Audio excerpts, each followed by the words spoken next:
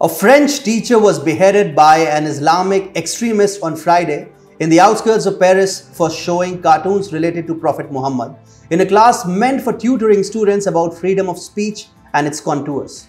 The decapitation, which has invited global outrage against the menace of religious extremism and public sympathy for the victims of the same, was carried out by an assailant whose identity has not been ascertained yet. In all likelihood, the Islamist undertook the killing to teach the French history teacher a lesson and set an example for others to learn from, that the alleged caricaturing of the Prophet would always result in unpleasant consequences.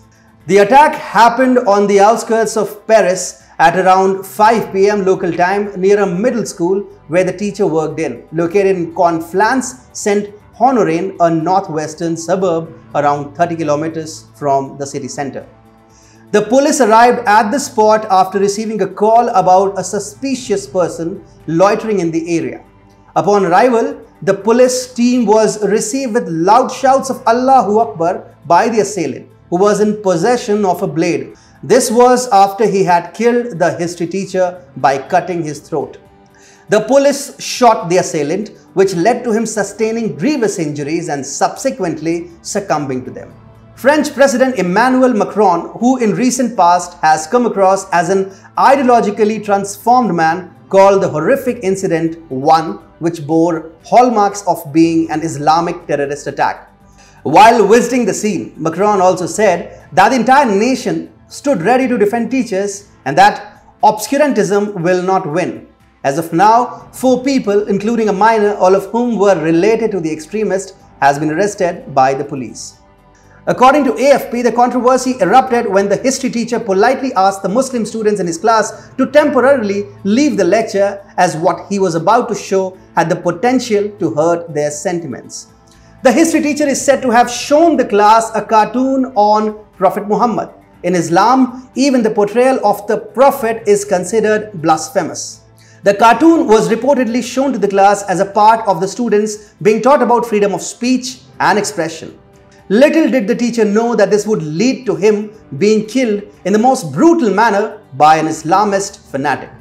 France was first introduced to a major spate of Islamist extremism in 2015, when, over a series of 3 days, 130 people were killed by terrorists.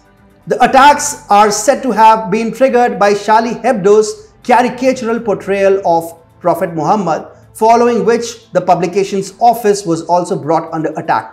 Ever since, 250 individuals in the country have lost their lives to terrorism. Over the years, increasing crimes related to religious extremism have transformed President Emmanuel Macron from an all-welcoming multicultural proponent to a more conservative and sterner leader who puts the safety and welfare of French people over and above all others.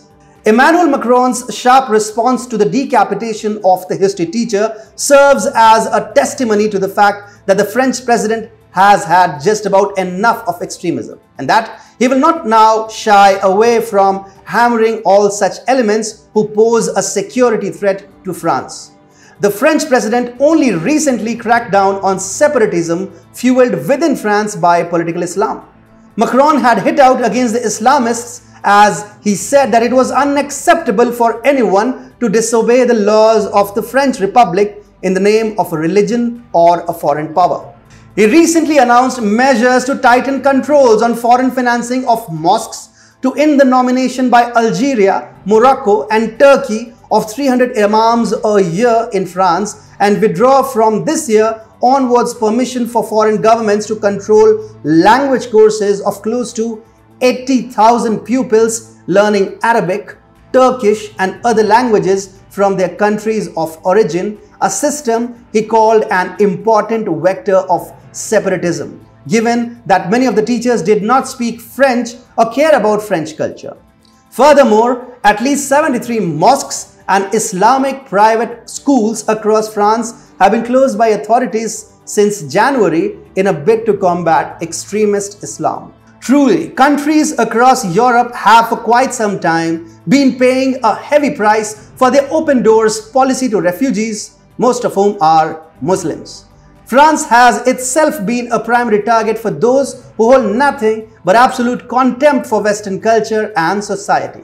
While the realities have now started to wake the French leadership from their liberal slumber, US Democratic presidential candidate Joe Biden has vowed to lift the ban imposed by President Donald Trump on Muslim countries. President Trump had imposed a travel ban on several Muslim-majority countries, including Iran and Syria, through a series of executive orders. In February, the travel ban was expanded to include 6 additional countries, including Nigeria, in a bid to curb extremist and terror activities in the United States. With Joe Biden promising to lift the travel ban imposed on such nations in the wake of the brutal French killing by an Islamist no less, the Biden campaign could be in for a massive hit.